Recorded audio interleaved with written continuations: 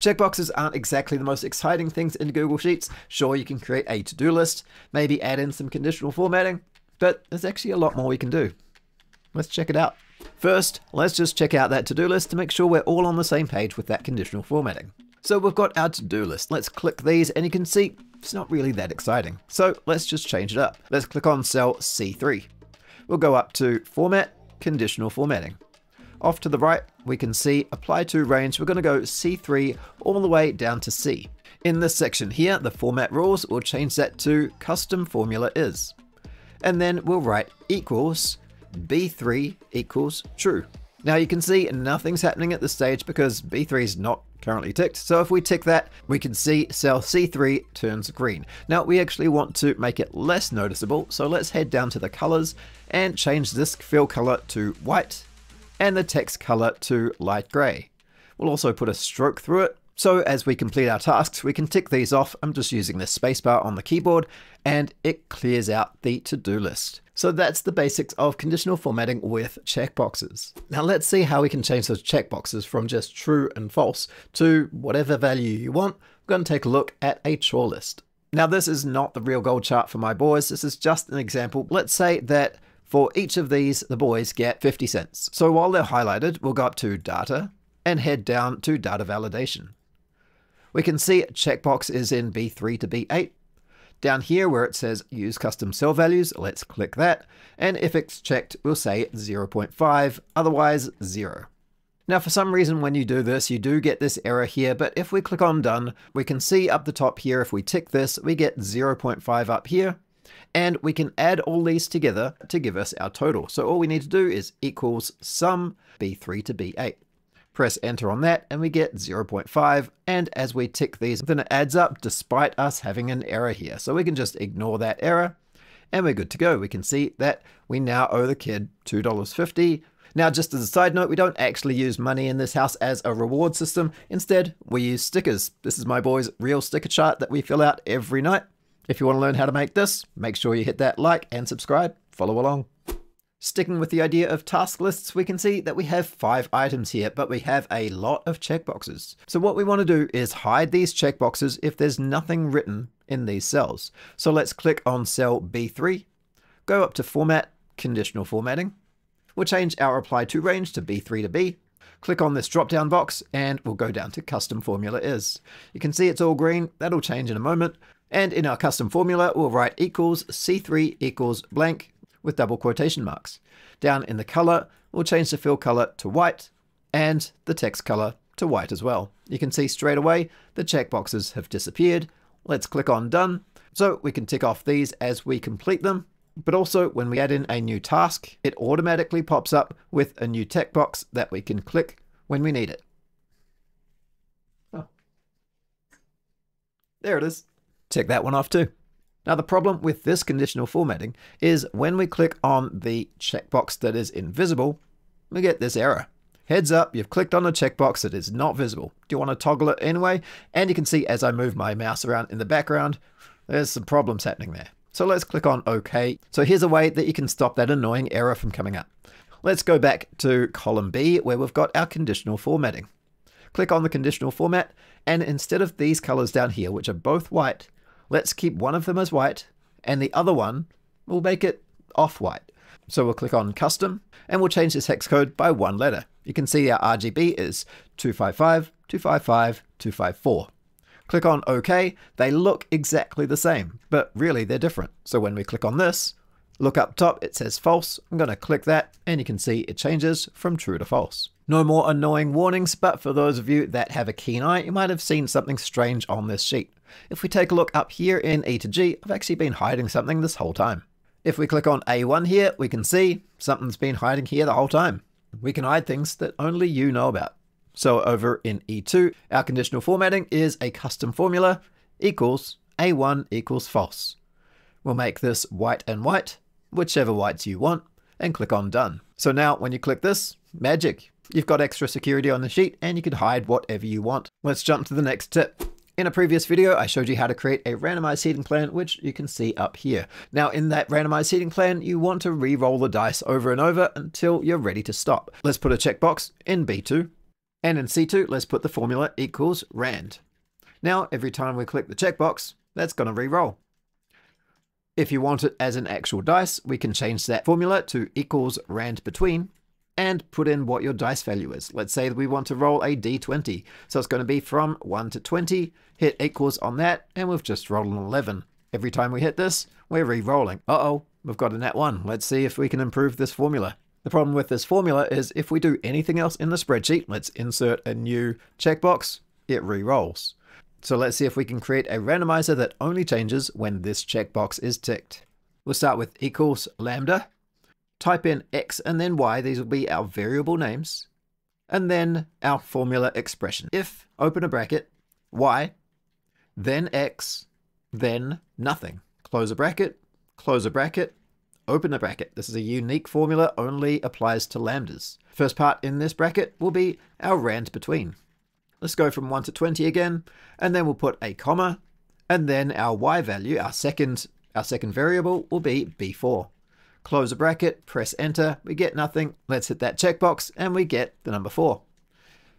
The good thing about this is if we hit another checkbox somewhere else, this one will stay as 4, whereas this one will change. Now if we uncheck this, this does disappear, and if you don't want that to disappear, then you can change the y here to length of y. Hit enter, and now every time we click this checkbox, this is going to change. If we check this one will stay as 3, even though this one is changing.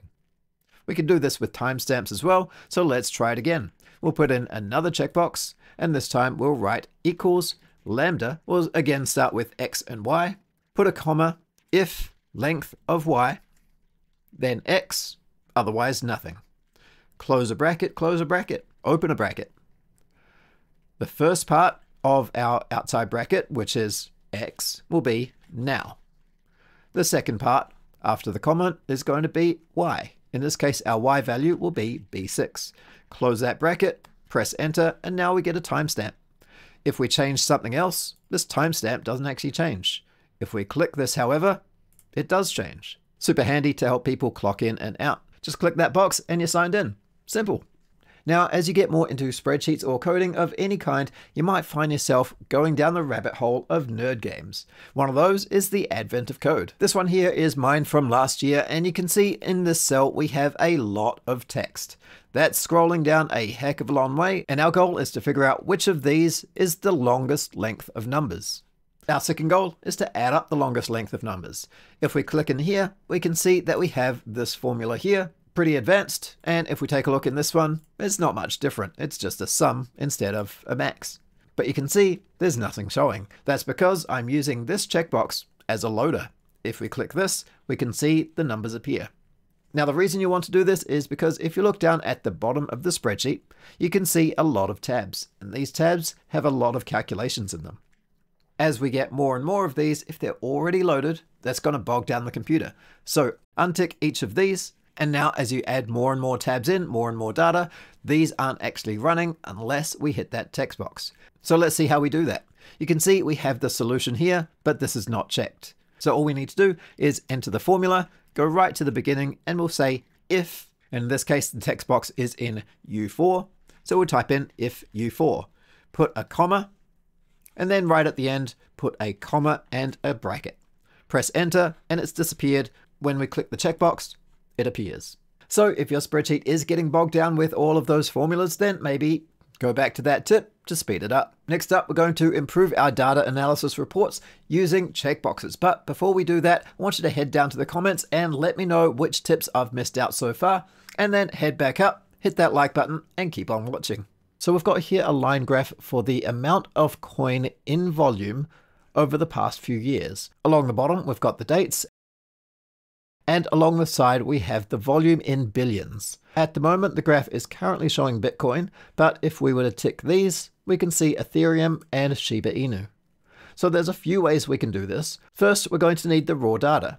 So if we click back to sheet 1, we can see the raw data here. Now this is the volume of the coin from 2014 all the way through to last week. So step 1 is to find this information online. Step 2, we're going to head back to sheet 2.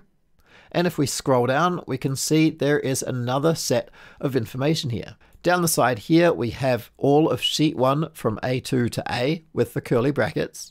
And then in here, we have an if statement. So this if statement is saying if C2 is true, then return all of sheet 1 B2 to B. Otherwise, return nothing. Now up here, you can see C2 is Bitcoin, C3 is Ethereum, and C4 is Shiba Inu. And if we go down here, each of our if statements correspond to the right checkbox. C2 for Bitcoin, C3 for Ethereum, and C4 for Shiba Inu.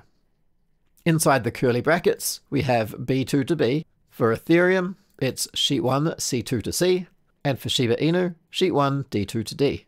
So if we look over on sheet 1, we have column B being Bitcoin, column C being Ethereum, and column D being Shiba Inu. So if we tick these tick boxes, then you can see they disappear or reappear as needed. And that allows us to show a graph like this to compare different cryptocurrencies. Our next tip is something that doesn't come up very often, because when someone online asks, hey, can we have a select all button? The responses are always, hey, you need to use app script for that. But I've actually found a way around that without any app script. So in the spreadsheet, you can see we have this shopping list. We can tick these individual items, or if we wanted to, we could just click this select all button. Now, this doesn't use any app script, which most people would think it does. Instead, it actually uses a formula right here. So if we untick this, we can see everything gets unticked. And the first thing it says is if error. Now this if error just says if there's an error anywhere, ignore it, except for a ref error. Don't ignore that one. Next up, if C2 equals true, then do all this stuff. Otherwise, do nothing. So if this cell here in C2 is ticked, then do all that other stuff. Otherwise, do nothing. And that's why we end up with a whole bunch of empty tick boxes. Let's take a look again and see what all that stuff is. So in here, we start off and end with curly braces. Now, curly braces are what's called an array literal. So let's just see what an array literal does. Well, if we type in equals and then a curly brace, then we can type in some numbers. Let's say 1, 2, 3, 4. End with a curly brace, and in between each one is a semicolon. Now, if you're in Europe, then that semicolon is actually a backslash, so use that instead. And if we press enter, we get a column of numbers. Now, if we wanted a row of numbers going across, then we'll just change these semicolons to commas. Again, in Europe, those commas would now be semicolons. So a little bit confusing for our European friends. I'm just going to change them back to semicolons to give us that column. And that's how this magic here works. You can see that the checkboxes are all in one column. So if we take a look at that equation again, it says if B4 equals false, then do nothing, otherwise true.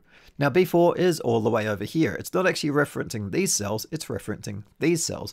Because again, going back to our previous tip, there are invisible checkboxes here. So that allows us to select all and then actually deselect everything. We can't deselect these directly, it just doesn't work, because this formula is overriding it. If, however, that's not selected, we can select these.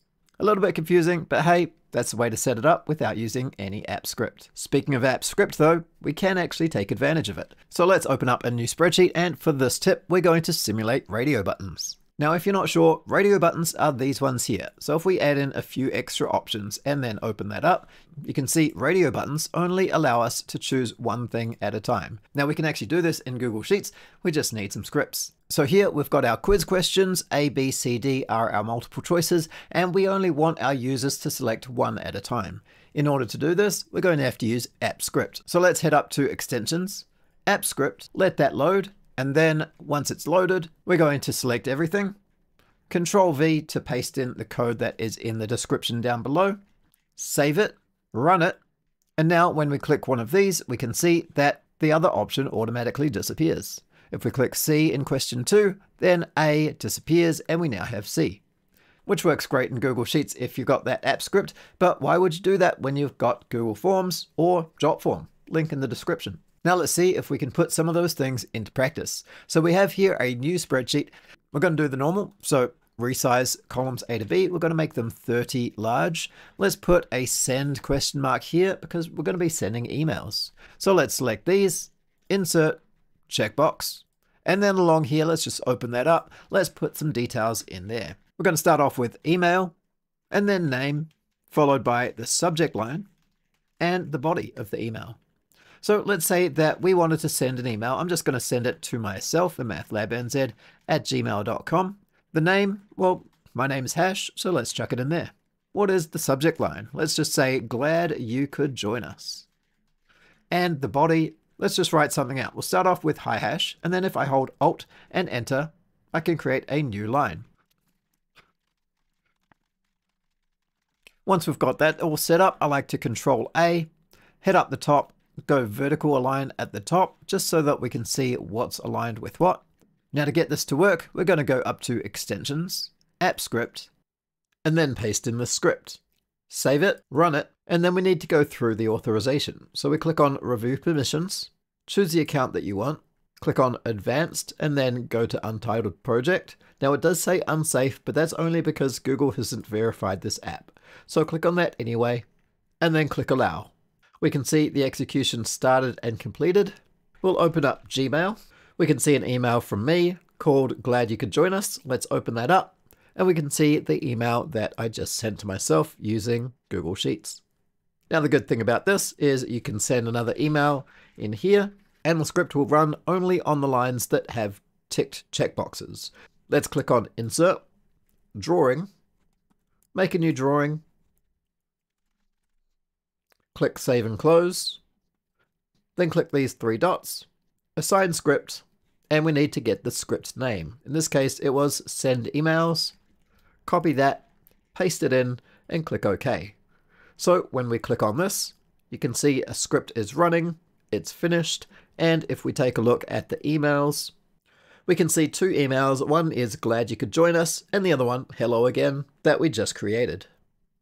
So it's actually pretty wild what we can accomplish in Google Sheets with just a simple checkbox. Now personally, my favorite tip of these was the email checkbox because I've pretty much automated my entire report writing system completely in Google Sheets. But I really want to know which of these tips was your favorite and which could you use in your system. Let me know down in the comments and I'll see you next time.